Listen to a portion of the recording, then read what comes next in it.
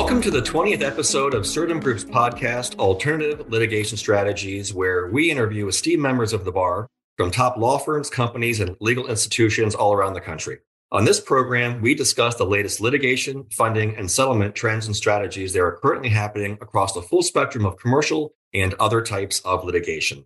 Today, we have an exciting topic as we're going to take a dive into the world of litigation funding and specifically discuss what funders and lawyers should do or stop doing to be better deal makers during their funding discussions. This is your host, Kevin Skrzysowski, a director with the litigation consulting firm Certum Group. And today I am pleased to be joined by my colleague and co-host, Certum Group legal director, Kirstine Rogers. Good afternoon, Kirstine. Hi, Kevin. Thanks for having me. And Kirstine and I are very pleased to be joined by today's guest, Rebecca Berrebi, a Chambers-ranked litigation finance consultant and broker, and the founder and CEO of Avenue 33, a litigation and finance consultancy. Rebecca, it's a pleasure to have you on the program today. Thank you so much for having me. I'm thrilled to be here. Wonderful. Now, today we're going to take a deep dive into deal making in the litigation finance sector. But I know that your legal career did not start in litigation. Tell us a little bit of your background first. What did you do at the beginning of your legal career? And how did you transition into legal finance and found Avenue 33? Yes, it's a great question. I started my career as a private equity mergers and acquisitions lawyer. So that meant real private money deal making. When you think about it from that perspective, it did take me a little bit to get into the litigation finance world, but litigation finance really is a natural progression from that because litigation finance is at its core private money deal making. Funders are using private capital and making investments into companies, entities, individuals, and law firms. And that is exactly, the same type of transaction as any kind of private equity deal structure. That's really interesting. I never actually thought of it that way, but it does really make perfect sense. So was that what attracted you to the industry the most, or what really was it that drew you from practice into forming your own company? That's a great question. So I went from practicing law at a law firm to being an in-house lawyer, and then ultimately to being a business person on a litigation finance team. So I sort of stopped practicing law by the time I went into funding, which was in 2016. And really the reason I ended up founding Avenue 33 was because as a funder, I kept seeing over and over that the users of litigation finance, meaning the lawyers and the litigants, had really very little idea as to what litigation finance actually is and how it actually works. I would be sitting across the table making a deal with someone, and they would be asking me, are these terms fair?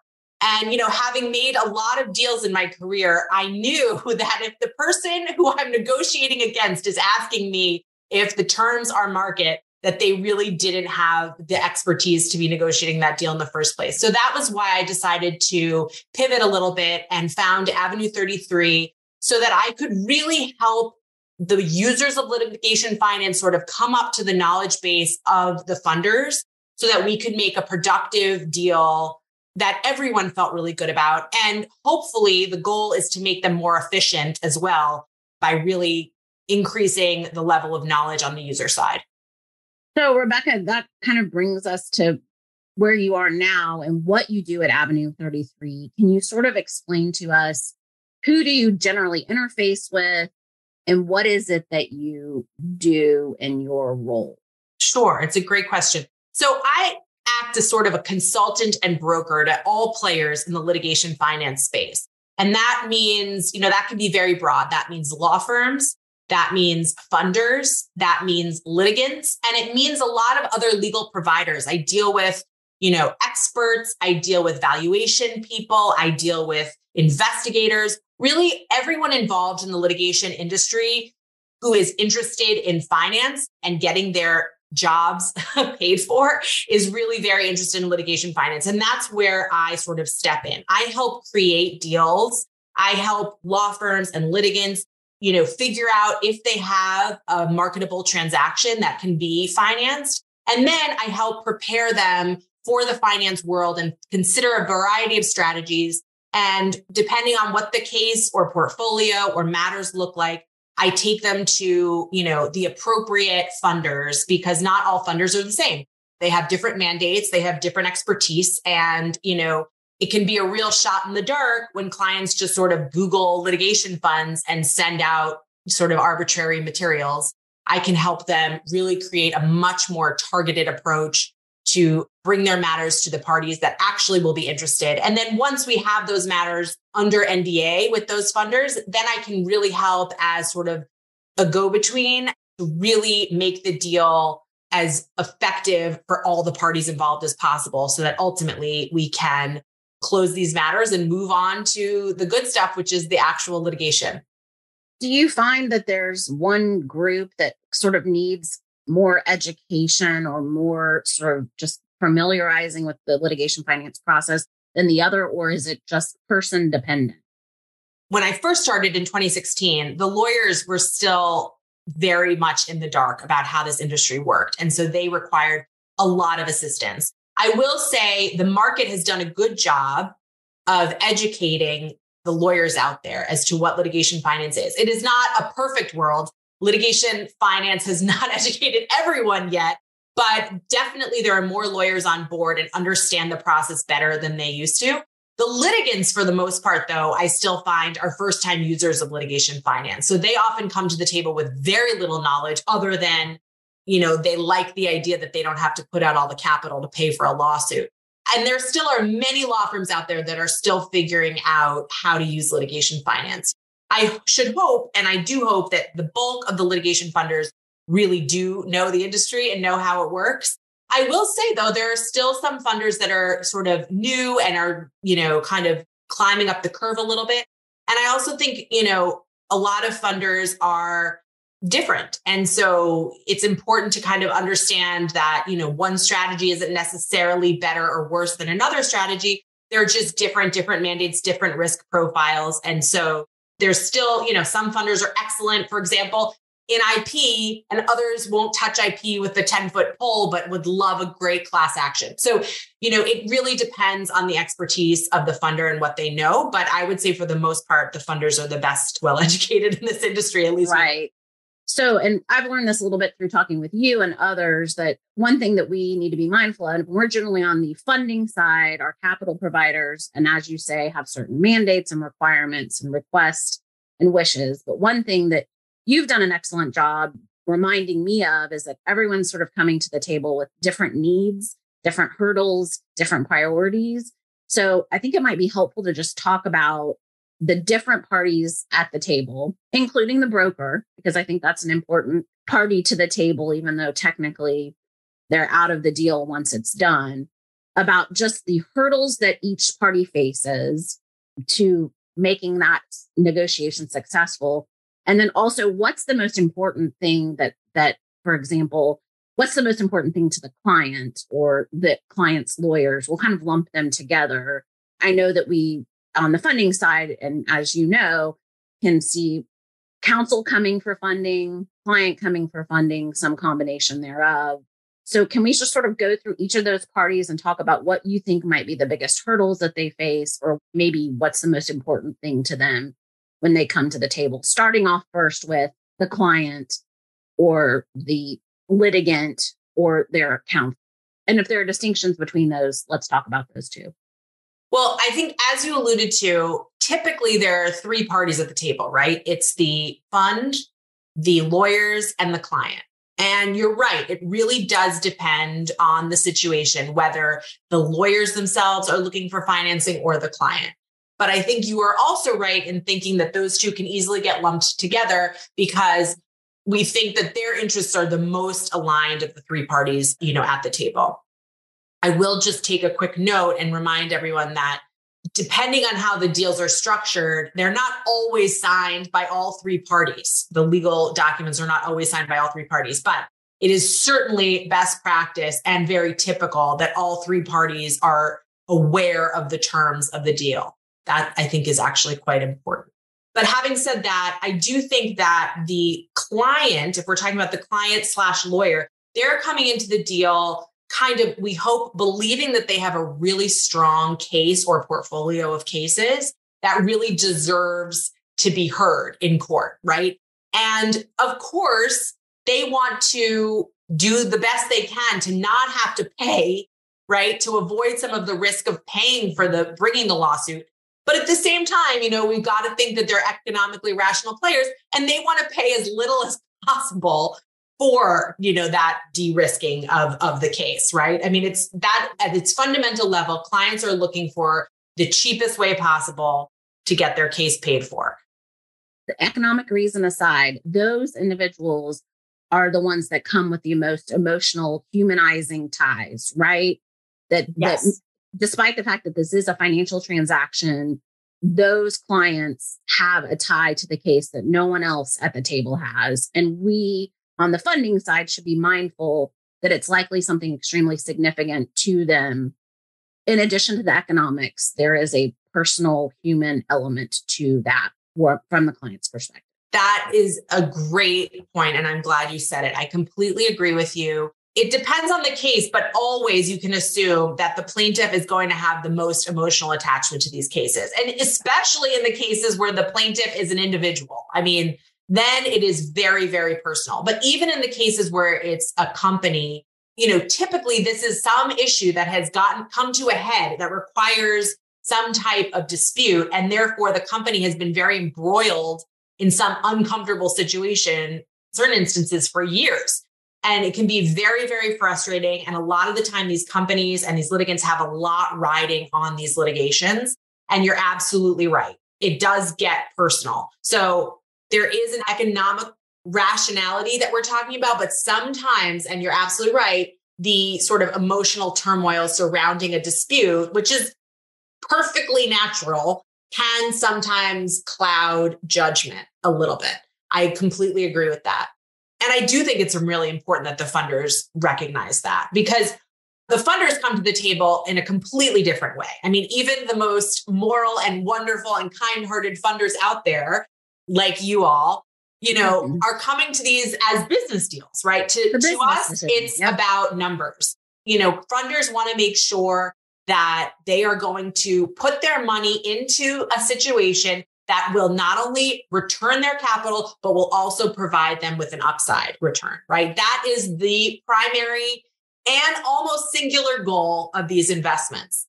When I'm dealing with litigants, actually, one thing I tell them at the very outset, particularly with litigants who are new to this world, as pretty much most are, I remind them that when they're talking to funders, they should be thinking about how the funders are really economically motivated. In telling the truth, obviously, I always encourage everyone to give the full picture, be fully transparent, but they need to be thinking about how does it make sense, right, for me to get an investment? Am I going to be able to return more than that investment back, right? I have had circumstances where, clients have come to me and said, I need $5 million to bring a case that will return $7 million. And I say to them, why would you bring that case? And why would a funder put their money in it?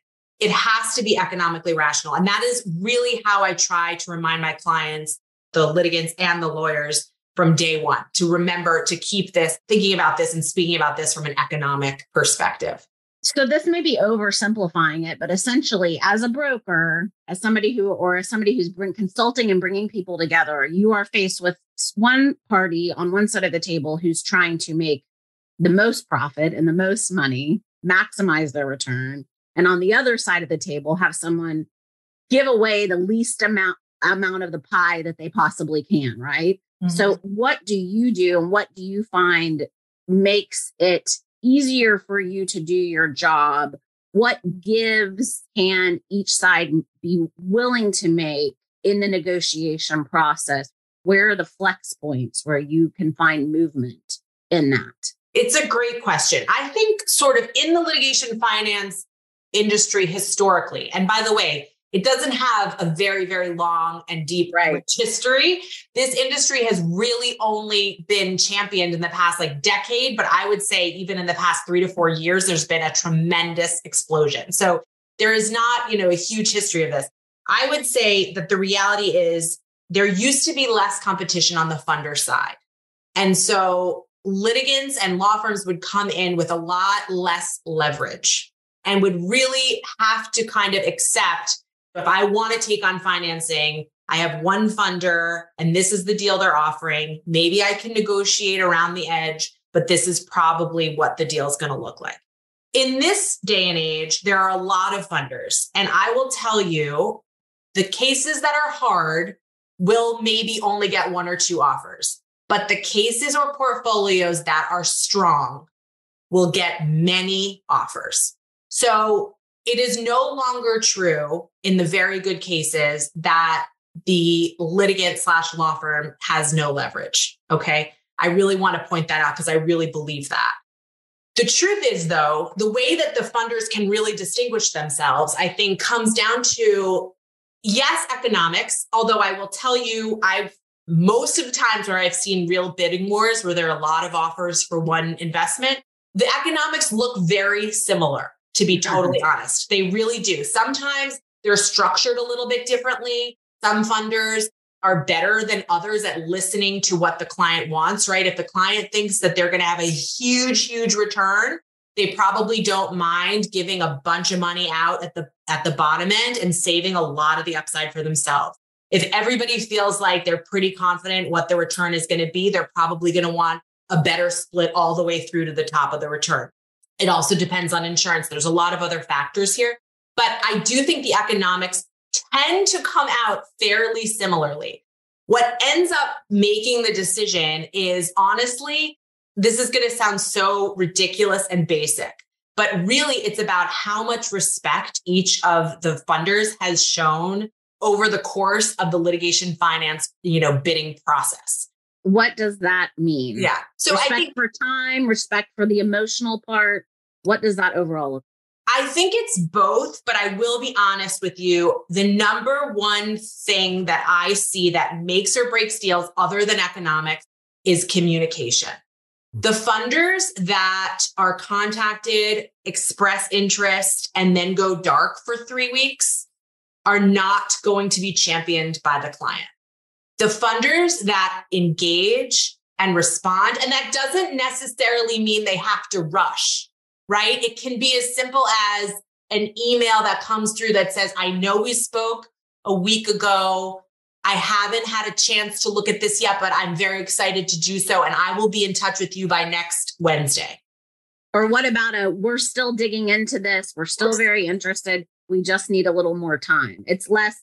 Any kind of update is well received. The funders that go dark, really honestly, people get angry because all of these cases, I mean, I'm sure in your experience, this is really my experience too. Everybody wants their case funded yesterday, right? Yep. Everything is always a rush. Even when it's not a rush, it's a rush. And, while I think part of my job is making sure that everybody's comfortable with the fact that nothing is going to get funded yesterday, right? It is a process that does take a good chunk of time. And I think everybody has to be cognizant of that. The reality is dropping off the face of the earth for a while is really, honestly, it's rude. And these deals, are very long-term. I mean, a lot of these cases go for a year, 2, even 5, 7 years, depending on the situation. And so, this is not like a corporate M&A where you kind of dig in hard for the deal and then, you buy a company and the old management is out and you never talk to them again. That's not how these deals work. These are partnerships, effectively, whether or not they're structured like that from a legal perspective. These are partnerships, and you need to have a level of trust with your partner. And the trust begins literally at the first contact with the client, right? I mean, without trust, these deals do not move forward. And we all know that litigation, by its nature is unpredictable. And no matter how many smart and experienced brains you have considering these cases, matters and issues and expenses pop up, right? Later down the line. And those issues are much better handled when a funder and the client have a very good relationship that has begun from the beginning, as opposed to an angry situation. The worst case scenario is to get into a deal where the parties are already antagonizing each other before you even, send the money over. It doesn't bode well for the long-term relationship.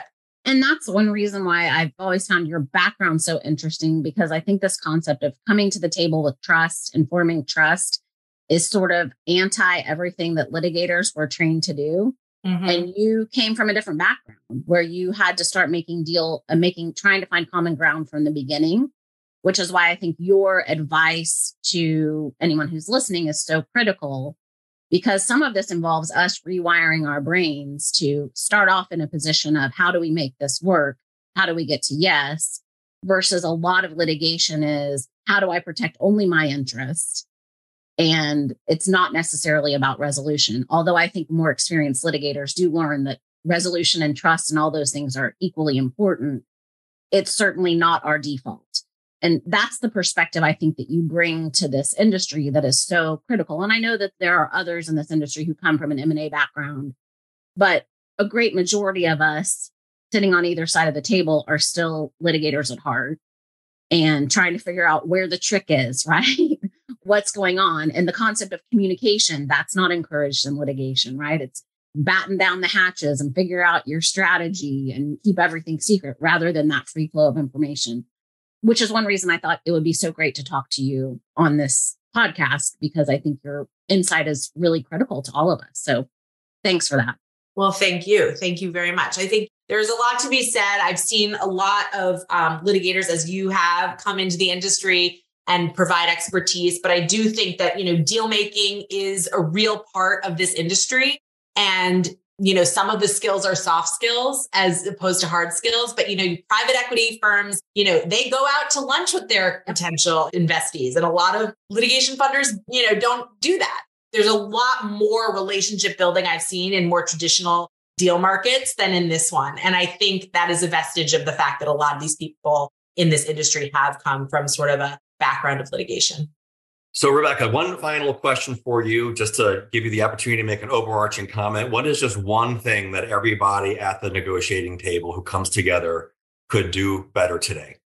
It's a great question. And I think, instead of just focusing on the investment and the economics, which of course deserve a significant amount of attention, but I think what's really important in the communication is A, being responsive, and B, really listening and putting ourselves in the shoes of the other party across the table, because it will really smooth over the communication. And as I alluded to before, it can actually make for better economic deals where people really are able to satisfy the other party's needs better, sometimes even without sacrificing our own. So I think communication, listen, be respectful. And, these are very, very basic concepts, but, they're not always put into practice. So I have a significant amount of faith in this industry that the deal making level is already increasing and will continue to. I think that was incredibly well said and a great way to wrap up this program. What a terrific discussion. Thank you, Kirstine. Thank you, Rebecca, for joining us today. It was a real pleasure. I appreciate your time and really all the great insight and ideas that you shared with us in the audience today. Thank you. Thank you so much. Now, if anybody would like to contact you to further discuss what we covered here today, what would be the best way to reach you? You can always reach out via email, which is Rebecca@avenue33llc.com. You can also find my website at www.avenue33llc.com. Wonderful. Thank you. And of course, as always, I'd like to thank the audience for listening. If you'd like to hear more, please be sure to follow us on Apple, Spotify, Stitcher, or anywhere you listen to your favorite podcasts. If you'd like to listen to a recording of today's program or like to learn about any litigation, insurance, premium finance, or funding solutions that the Certum Group provides, please visit our website at www.certumgroup.com, or you can always reach out to me directly at kevins@certumgroup.com. Thank you for listening.